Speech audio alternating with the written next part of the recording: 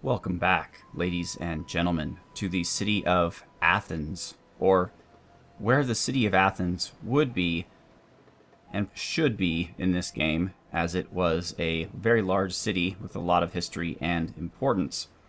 However, they decided not to put it in, opting instead for Corinth.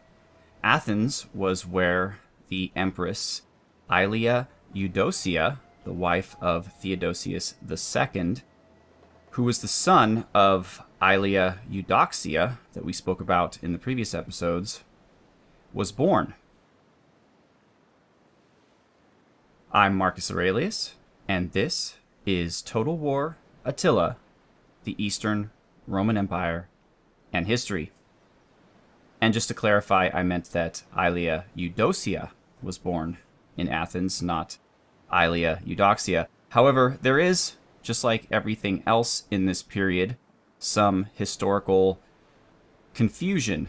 Some people claim that Aelia Eudocia was born in Antioch, but I'm going to go with Athens because from my reading, it makes a lot more sense.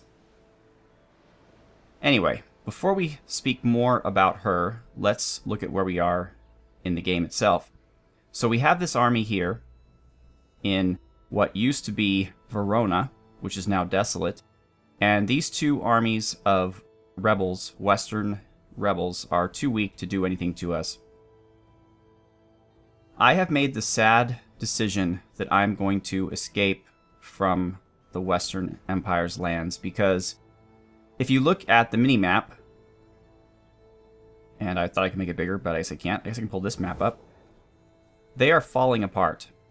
They have this one province. They're about to lose their capital province of Milan. They have the southern part of Italy, this little smidge of Dalmatia, and they're currently about to lose Carthage to the Gaetulians. Their only real strong area is this area here, which is southern Spain, or Hispania, and northern Africa, what is now Morocco. But even then, these African tribes are becoming strong. So I am going to be moving my warriors here out against them. It's kind of a risk, because if the Persians decide to attack, it would be great to have that army up here to help defend. But I do have my allies here, which can defend this stretch of land, and I have armies here. So I think it should be okay. And these guys will always be a problem unless I shut them down now. They become quite strong. Luckily for me, there are 3 separate tribes. They each own, well, these own 2 territories, and this guy owns only 1. The islands are lost. So what I might do also is get income by raiding. I don't know why all of a sudden I can't. There we go. Use my fleet down here to just raid and earn money for our nation, since they're too small to really do much of anything else. There is a pretty big Western Roman fleet here, but it is currently losing troops due to attrition. And if you'll notice, there's just barbarians everywhere. The Western Romans are a lost cause. Unfortunately, there's not much I can do for them. I just have to try to escape. So the first step in that is to speak with Illyria, because we are not the best of friends, but I'd like to get their permission to march my army through their territory. Well, we're okay, actually. We're neutral and improving. So let's see. The day's greetings to you. Speak, for you have my attention as the ear of the august people. Now, they are a Roman splinter state, so they are culturally similar to me, which is good because they are culturally intolerant. Let's see. Military access. Likelihood of success low. Well, I suppose pissing them off is not a huge problem, but I really would hope they would give it to me. I'm not going to waste any money on them, though. Let's see if I can add something to it. Trade agreement? What if we got rid of the military access? So they just don't like us very much. That's okay. We are just going to march through their lands, because as we saw earlier, moving to the south was kind of problematic for some reason. I can't sail out of the Western Roman towns, it looks like. So right now there's a huge army of Quadians, and they're back attacking Salona, and I'm in no shape to defend it from them. This force is only half of a force.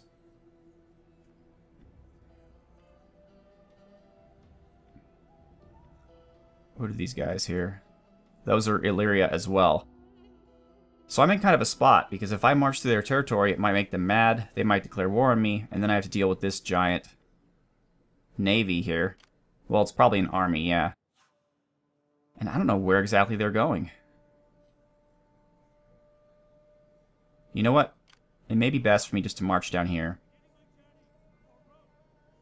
Back to the region around Sicily. And I could sail from there to Greece if I need to, but I just want to keep an eye on these guys. My army here in Sicily, it looks like they are actually ready to... Or the leader, the general, he's actually ready to go up. So what are you? You're a fearless warrior? Extra zeal will give you more integrity. And missile and melee damage for your own personal unit. That's not as good as just this, which will give you public order. Missile damage for infantry units. For ranged infantry units. Armor.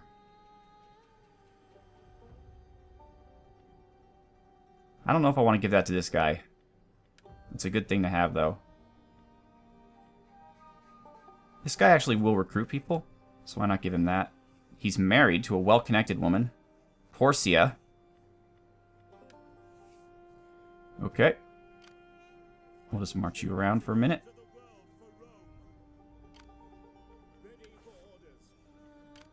Alright, we have our priest down here. And he's going to have to stay here for a bit, still. Ooh, this general can raise up his skills too. Excellent. I'm going to give you the bow. There we go. Now, what do we have with you so far? We can give you public order, which is helpful, actually, when we move you to the west. It'll also give you cunning, which will lower upkeep. I like that.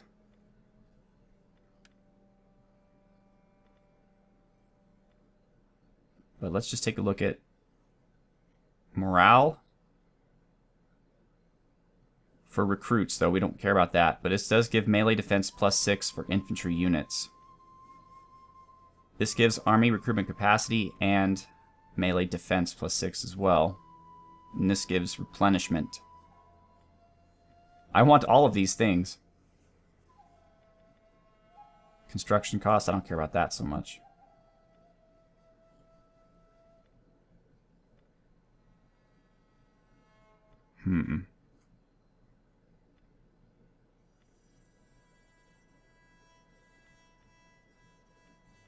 I don't know.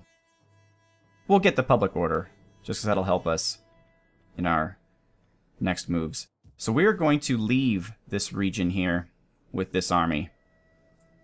Commander? Axum is still getting better, so I think that is a safe thing for me to do.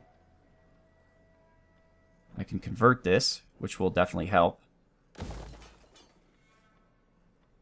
And I can improve this, which will... Wow, it'll greatly increase food consumption. Well, just by 10. Raise public order and give me wealth from culture. Actually, I don't need this anymore, now that I have the reservoir. So we definitely don't want to upgrade that. Our sanitation's actually really, really good. So we don't need both of these things. Although this gives sanitation +5. I'm going to wait till this is built, and then I'll turn this to something else. That's what I'm going to do. And we're pretty solid here in Ethiopia. I don't think they're going to rebel anymore. They're getting better. Alright. Cilicia is not doing well.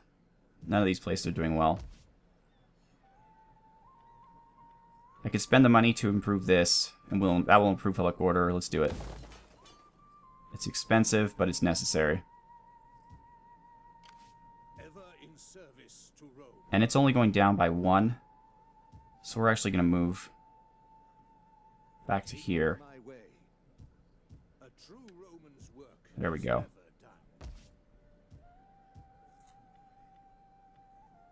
Now this place...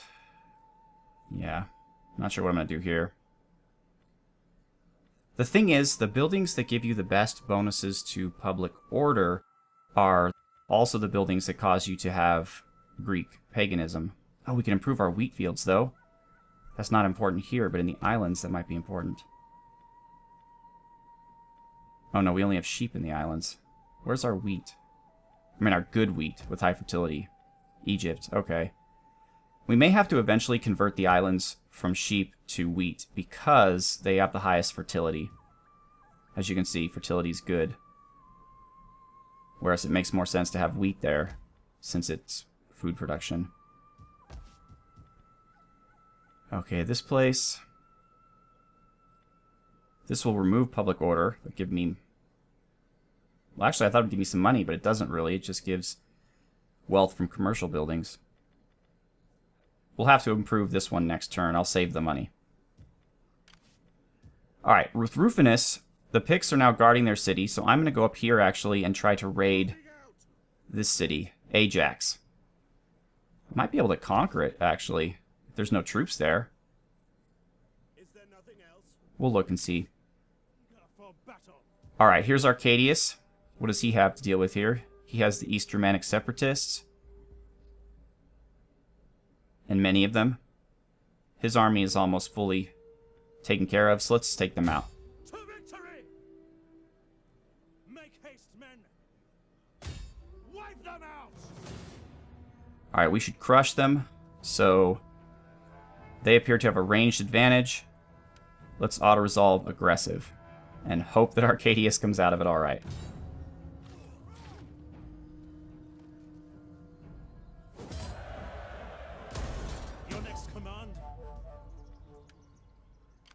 Let's take a look. Yep, I knew it was going to happen eventually. He has a maimed arm, which now lowers the melee attack of his own personal unit by 10. That is really bad, and we definitely did not want that.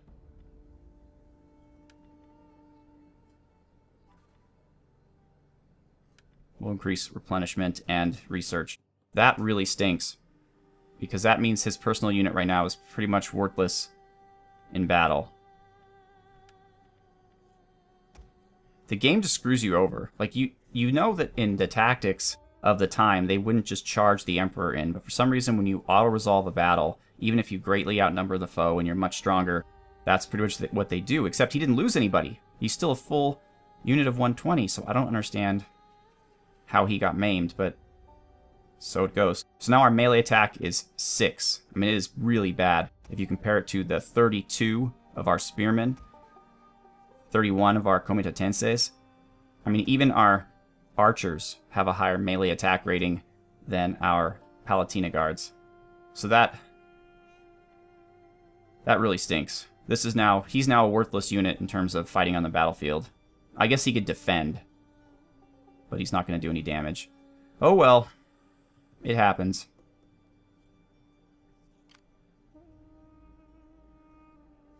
How can I serve the people of Rome? We'll get ready to see what these guys do.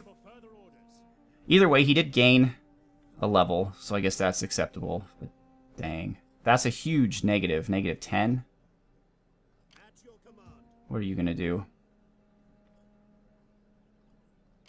Ready for battle. He could really use those. We're going to give him another unit of comitatenses and another unit of brigands. Actually, that's not what I want to do. I want to select everybody. Okay. There we go.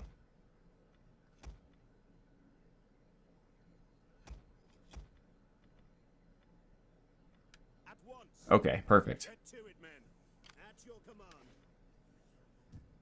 So at least now Arcadius has a full force and another unit of cavalry.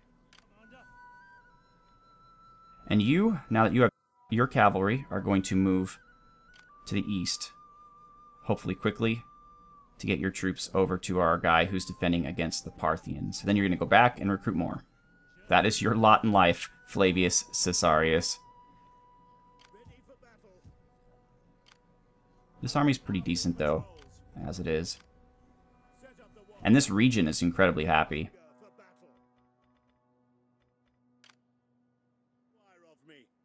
Alright, that looks good. Oh, I have to pick research. How did I forget about that? Okay. So this will cost a bunch of money, and it will take away molded architecture, so I'm not really in a hurry to go for that. This will give us better fishing. This will give us better wheat and more wealth to animal husbandry. And this will give us better industry, which we're not really investing a lot in right now. So I think this, as far as the civic techs, this is the one to go with right now. See, here's where we get kind of screwed. In order to get this +1 public order bonus, you need to have this. We'll get this last, though. And this will give us Metropolis. That's neat, but we're nowhere near there. And finally, this is what we really want, which will give us our Eastern Armored Legio. And also a -3% upkeep cost. But that's 9 turns. We're not really there. Okay, so this... I need this in order to improve the leader units, basically the Palatina Guard units. But to get this, I need to research first this and this. So it'll take forever to get to this. It's not really worth it. Now, if I research this, I would get recruitment cost of -5% across the board. I'm going to go with this first for the better wheat mills, and then I'll go to that, I guess.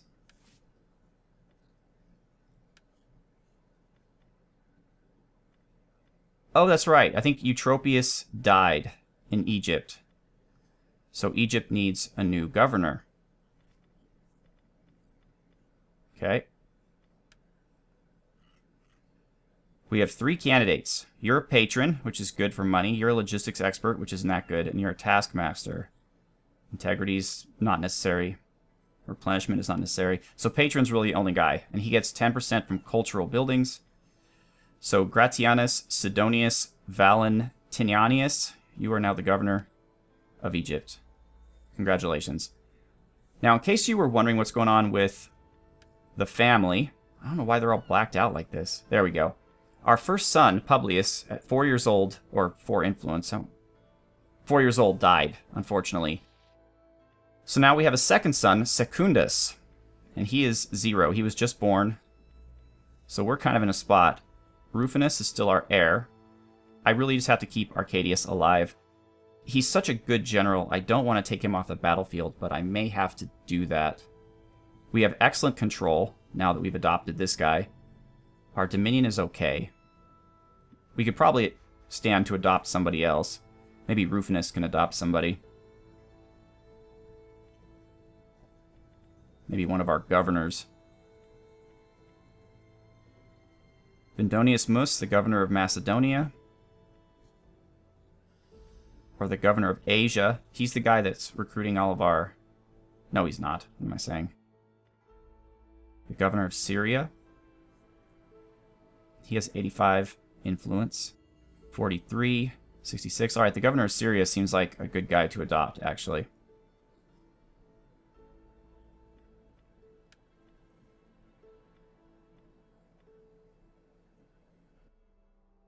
He has insufficient influence to adopt. Oh, that's too bad. But decrease that of your current adult son. So it'll decrease his loyalty, I guess. No, I want Rufinus to be the one who adopts.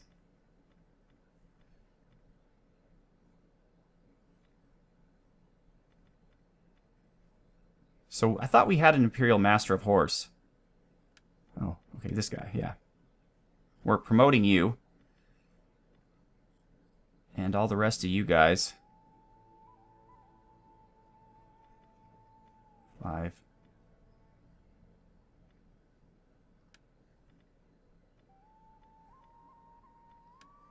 You can be a Master of Soldiers. You can be a Count. You can be a Master of Soldiers.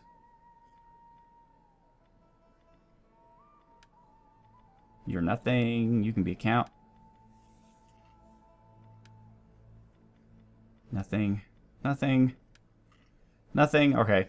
So that's as far as we're going to go with our nation. And sorry we haven't spoken much about history. It's just been a lot going on. All right, an edict in Egypt. All right, so that's worth thinking about because Egypt is currently trending downward in public order. So we can do this, which will improve research and public order. Or we can do this, which will improve the influence of Greek Christianity.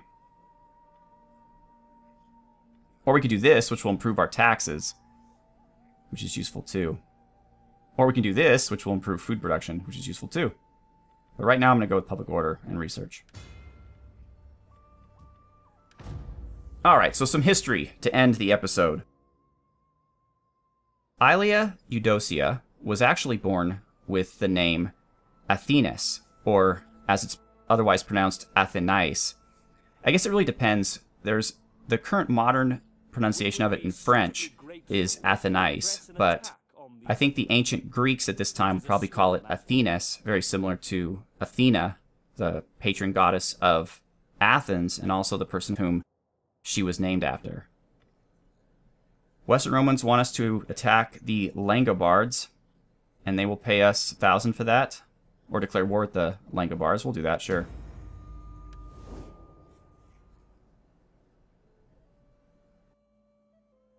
Athenes was the daughter of a man named Leontius, and he was a Greek philosopher and a teacher in the city of Athens. He was a wealthy man, and they had a estate on the Acropolis in Athens. Peace, honestly forged between men, is a worthy. That's fine. Peace is fine. And her father taught her quite a bit, and she was incredibly intelligent. She was also very mature. When her mother died, she ran the household for her father and her brothers, and this was around 412. She was born in around 400, 401, so she was only about 11, 12 years old at the time, and she was managing her entire household. Alright, when one is climbing the greasy pole, blah, blah, blah. Yeah, we'll have this guy call in some favors, that's fine. Alright, everybody else got in. Excellent.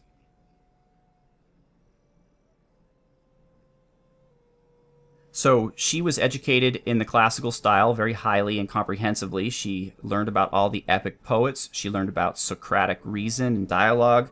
She learned about philosophy, rhetoric, and she was a skilled poet. And one other interesting fact before we end the episode is she was also raised as a pagan.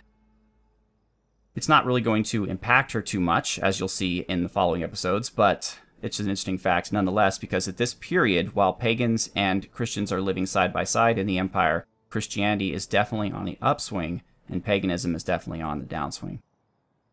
So once again, I am Marcus Aurelius. Thank you so much for watching. Have a good one.